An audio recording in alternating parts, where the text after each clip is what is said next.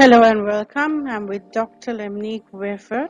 Uh, Dr. Wafer received her BS in Laboratory Animal Science from North Carolina A&T State University in 2009 and her DVM from Tuskegee University in 2013. She completed her laboratory animal medicine residency in the Gulf Coast Consortium Postdoctoral Veterinary Training Program and is currently a primate veterinarian at Covance. With a passion for teaching, Dr. Wafer has helped many mentees along the way.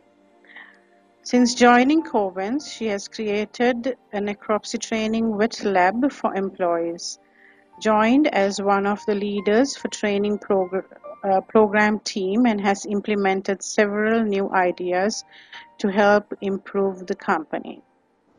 Thank you, Dr. Wafer, for taking time off your busy schedule to do this recording with us for Doctor's Choice Awards. Let me move on to our first question. First, let me congratulate you, Dr. Wafer, on being the top veterinarian for the month of March 2016.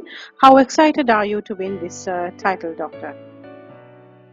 Well, I'm very excited and honored to win this title, especially after all the sacrifices and obstacles I've had to overcome. This is very rewarding to me. You have received great reviews from your peers in the industry, Doctor.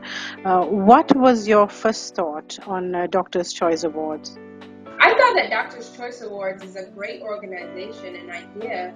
You know, usually in my field and pretty sure all other medical fields, it's very competitive to try to get to a certain spot in your career. But with Doctor's Choice Awards, I love that, you know, colleagues that you have are able to compliment you instead of, you know, compete with you.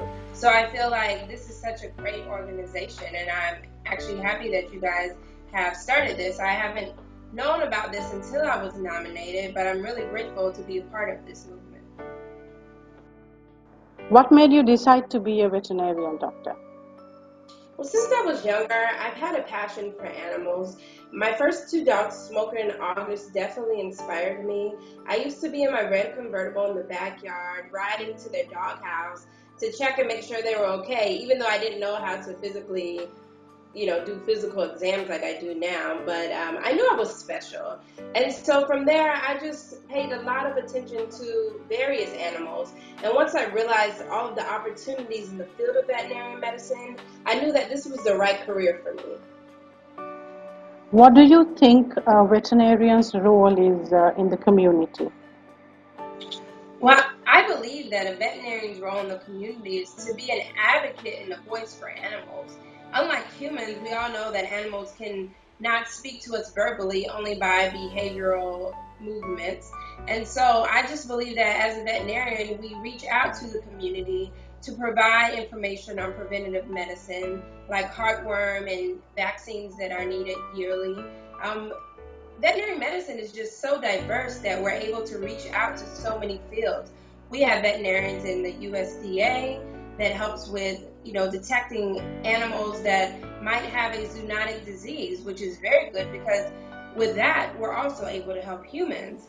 And for me personally in the community, besides being a primate veterinarian, I'm also a contract veterinarian and I do preventative medicine on the side. So that's how I reach out to the community and to talk about dogs and cats and how to protect their animals from certain diseases to save them a lot of money versus waiting and not taking care of them. What would you do if there are obvious signs that an animal you are treating has been abused? Well, it's very important to not assume and jump to conclusions that the person who is bringing the animal is the abuser, because sometimes people rescue dogs and they're there to improve the lives of these animals. So I would definitely applaud them and congratulate them. Now, if I believe that an abuser did bring in an animal, which is very unlikely because most abusers do not bring their animals to the vet, I would definitely have a discussion with the owner after treating the animal first because that's my priority. But I would definitely investigate on what's going on in the most professional manner. And if all other options are, not taken from the owner, such as surrendering the animal, then I would definitely call animal control to handle the situation. What is the most difficult situation you've been faced with since you got into veterinary medicine, and how did you handle it? Well, I think the most difficult situation is when I have to euthanize a patient or an animal. I believe that, it needs to be done so that they're no longer in suffering and in pain.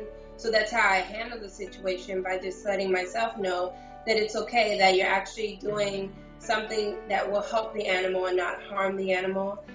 In my field of lab animal medicine, we tend to sacrifice animals, but I know it's for the good of human and animal health and medicine. So it makes me feel good that I'm contributing to the community in the world. What are your plans for the future, doctor? Well, I have a few. I plan to become a diplomat in my specialty of laboratory animal medicine.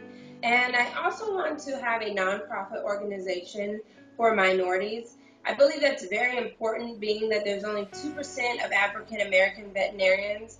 And so just being an advocate and a voice for these minorities that are young, like 5, 10, 12, just different age ranges, I feel like it's important to let them know that anything is possible as long as you just put your mind to it. So I plan to open that in a few years as well. What do you like to do when you're not working, doctor? Well, when I'm not working, I love to travel. That's my favorite thing to do. I also like to spend time with friends and family and just relax on the beach, which is about 10 minutes away from me.